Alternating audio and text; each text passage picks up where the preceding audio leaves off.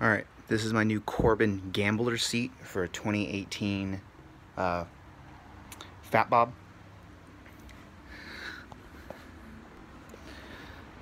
This is the black bomber jacket.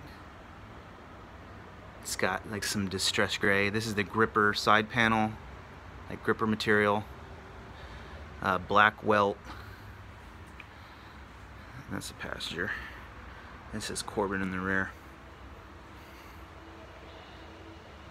For anybody that's interested in the Corbin Gambler seat, it's similar to the Saddleman step-up seat or whatever you want to call it. The only difference is that the Saddleman has a steeper backrest and a narrower seat and a narrower passenger, I guess, seat, if you want to call it. So I went with the Corbin just because you can pick whatever colors you want at no extra charge. It's about $100 more than the Saddleman, but I think that's kind of nice. You can get actual leather, so this is leather, they're leather, and then you get whatever. You could do a leather side. I decided to do like the gripper, which is kind of like dirt bike or gripper side panels, because I wasn't really sure what else I wanted to do other than just black. This is black stitching. You could do gold stitching, you could do red stitching, you could do whatever you want, and then you can even add whatever color welt you want, no extra charge. I just wanted to do black with the gray. I went with the Corbin because it has a wider seat profile, and I wanted to get something that was more comfortable and less stylish. But I think this kind of hits both. And that's the diamond pattern.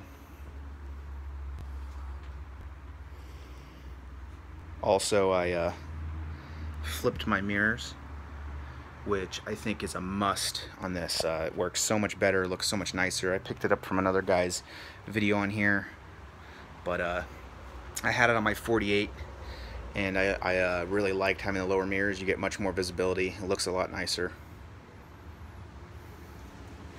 And that's the Corbin Gambler seat.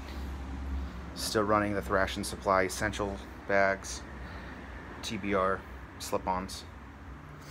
And then I'm actually going to run a breather system. I got my breather kit, and what I've decided to do is I'm going to take the hose from the breather kit, and on the 114's stock air cleaner, behind this little plastic plate, there's actually a hole for you know, another cover. I guess you can get like other covers that would just be a single bolt, and the Canon air filter actually has a threaded prong in the middle of that. And what I'm going to do is I'm going to either take my stock air filter and just drill a hole in the metal plate that's on this filter.